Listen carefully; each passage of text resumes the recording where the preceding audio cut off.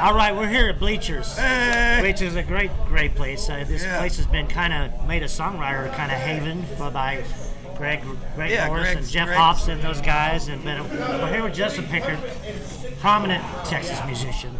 I mean, this guy's really making a name for himself. Got a bunch of great guys in his band and playing a lot of music and stuff. So, but the Bleachers is a great place. So I'll actually be here next Friday. So, oh, good. So it's a great place. But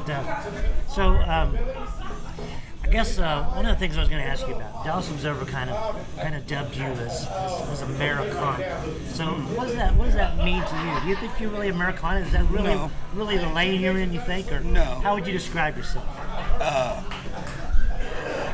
Yeah, Americana's a mix of all the music.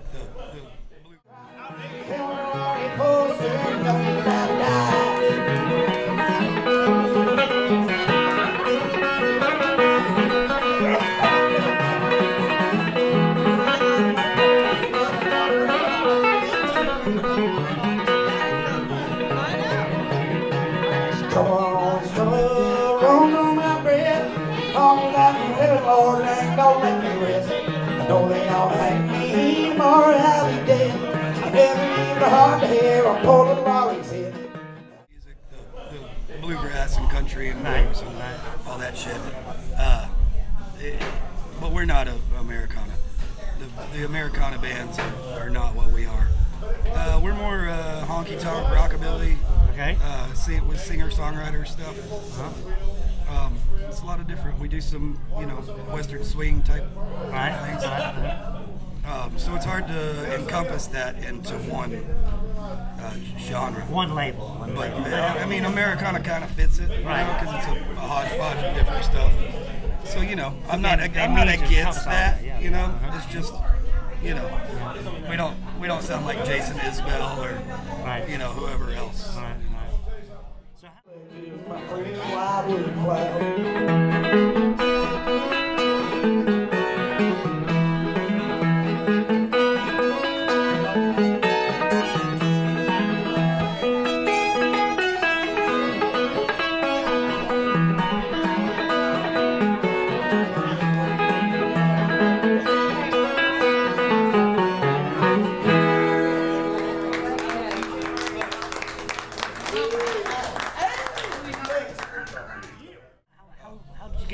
In music, I mean, how far does that go back? When did you start playing? What was your early influences?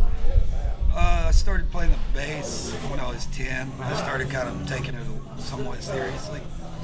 And then my first band, the moment when I really realized this was what I wanted to do was when I played with two of my friends. We got together and jammed, and I was like, oh, shit. I was playing with other humans. I mean, we probably sounded terrible, but at the time it seemed really good.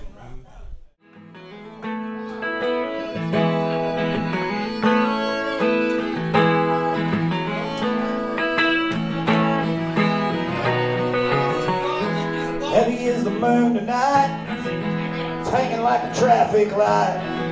Sitting at the bottom of the sky, it seems so close. Close enough to almost touch. I really don't care so much. What's the use in reaching out if your hands don't close? You used to let me go. Well, it's heavy on the heart when the world knocks you down. There's not enough love to lift us up. There's not enough money to go around. And it's heavy on the heart. But at the time, it seemed really good. So early, I have so many influences. I love early Metallica. I was just talking about that. Yeah. I grew up on a lot of punk rock stuff. I mean, we were just talking about the Misfits and Rancid.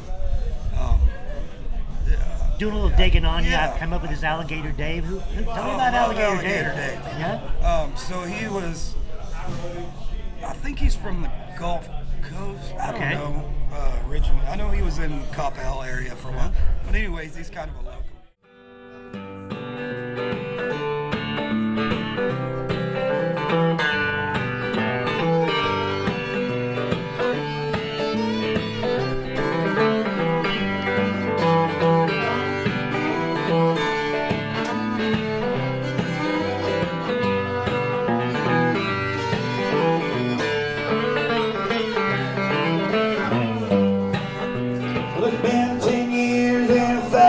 care. Look at the mess I'm in.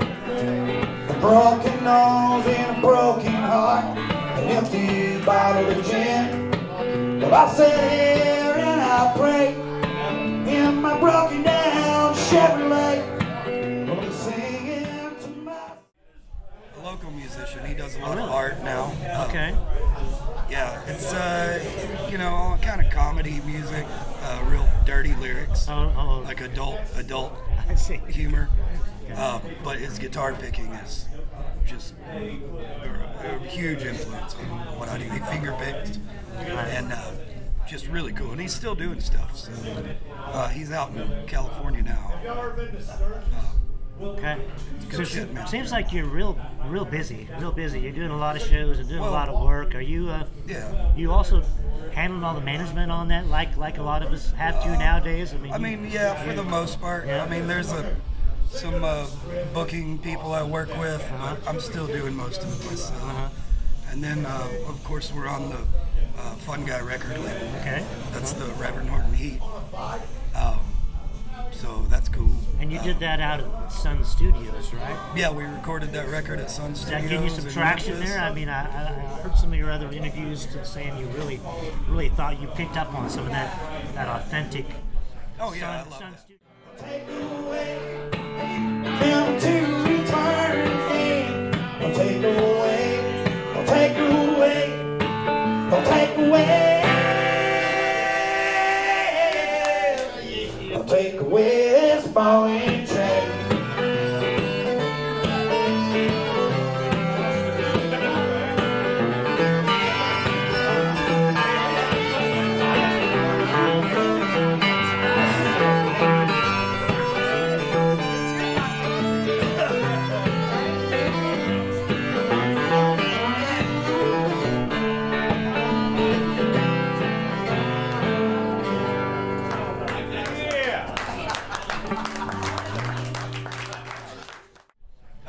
Sun Studio sound kind of came through on that. You really liked it. It did. I can hear the room. Sounds like Sun. I hear old records, and I'm like, I recognize that sound of the room more so now than I did before. After recording there, it's cool. I mean, I just like, you know, I think the recording part of music is something that people kind of overlook a lot as an art form. I like that, like the style in which you record is just as important as like the lyrics or what guitar you use. Right. And people kind of overlook that. They just want it to sound good. Rest in peace, won't see that long star in the sky. Now Texas, my friend for life. I'll tell you horse when I die. I know heaven's gotta have a Mexico, cause that tequila's so divine. Now silver and gold, salt in a little wine. They don't just drink wine. And I know heaven's gotta have a place to go where the pesos can buy me love. All the way there's a Mexico, there's a Texas above. And I'll be redeemed by the life. And people kind of overlook that. They just want it to sound good. You know, they're like, oh, let's make this sound professional. Like, well, what is good? Or they're trying to emulate something else that's trendy or popular. Yeah, also, so instead of trying to be true to your roots. Yeah, I've always kind of strived for different recording techniques. And I have a background in that stuff too, so I'm into the technical aspect of it. But you know, like the first record we did straight to 2-track reel-to-reel tape. Yeah. The second record was, I don't know, just some different stuff, you know, like we used a ribbon microphone. And this newer one we did at Sun Studios using all the old mics. You know, I just like to I like it to be a little gritty too. I don't want it to be too pretty. You got new stuff you're working on? You working on your next project? You're still writing? Yeah, I think we're gonna bust out a newer song today.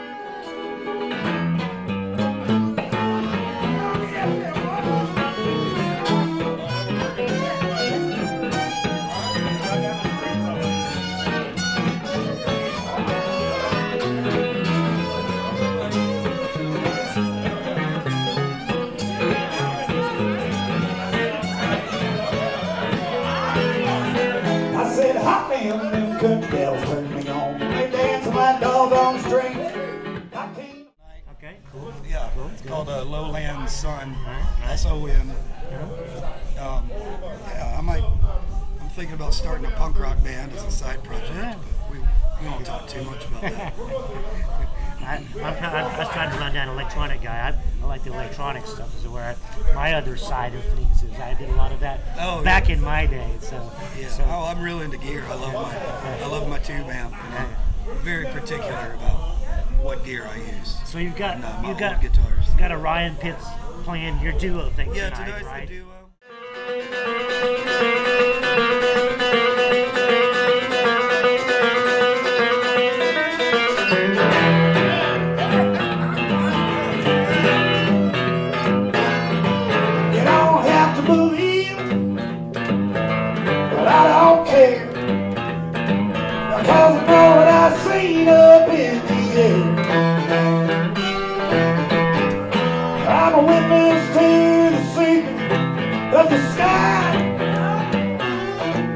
Got a knock on my door from the FBI. Satellites and water bugs. But who's the other guys you normally play with?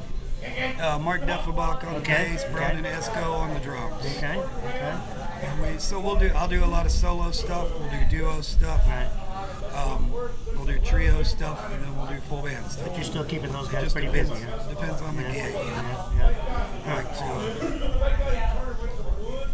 Well, who else should I interview? Who else do you know of here in town that's important on your music radar that you think I should interview and I should?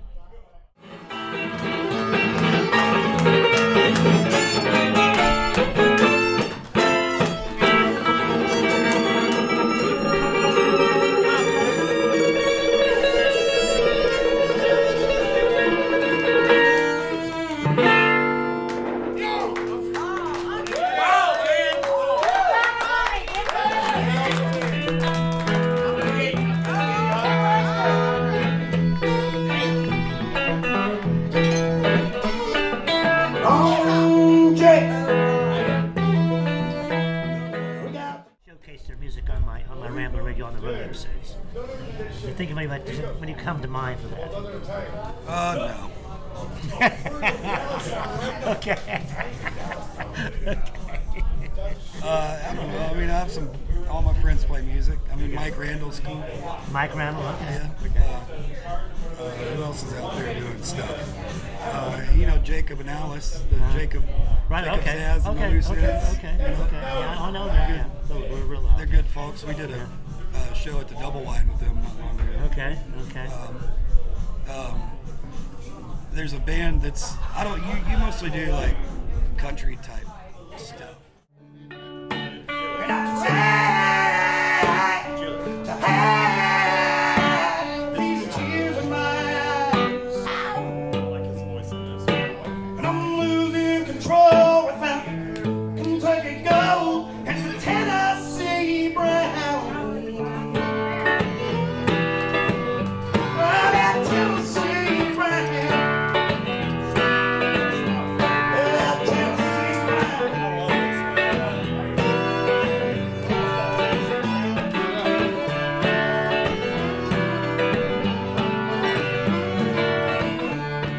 Time went by so fast, here we stand.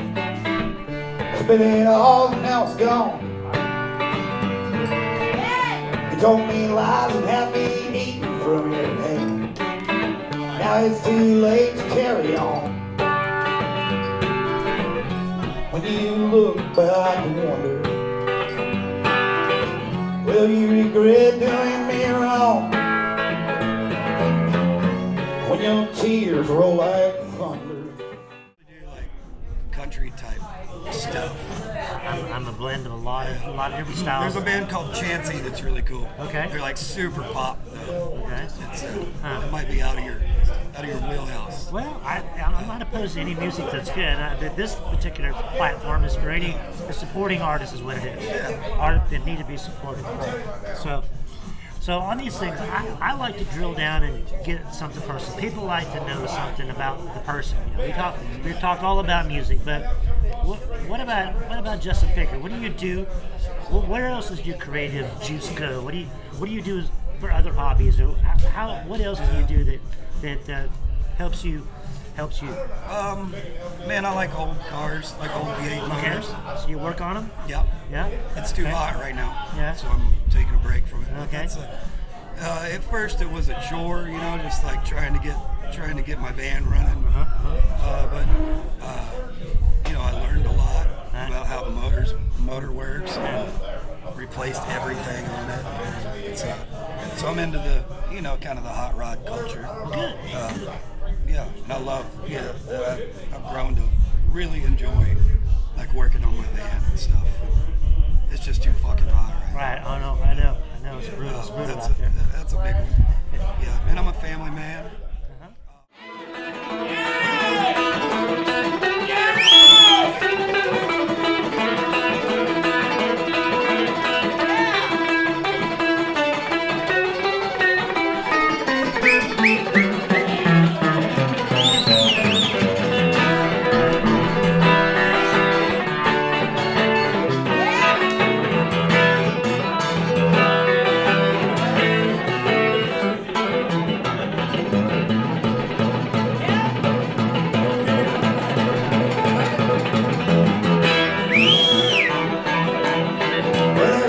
There's fire.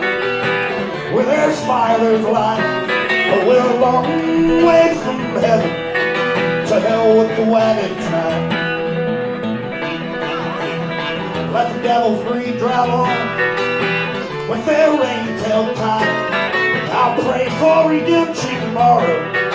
To hell with the wagon tonight. And out of hell with the wagon, hold tight and swing low.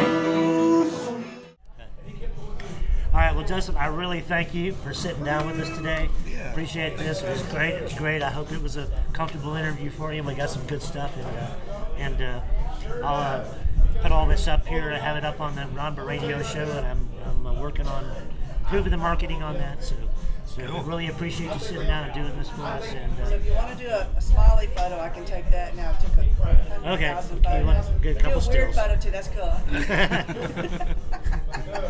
Was that it? Was that a photo? If you want to look at that one.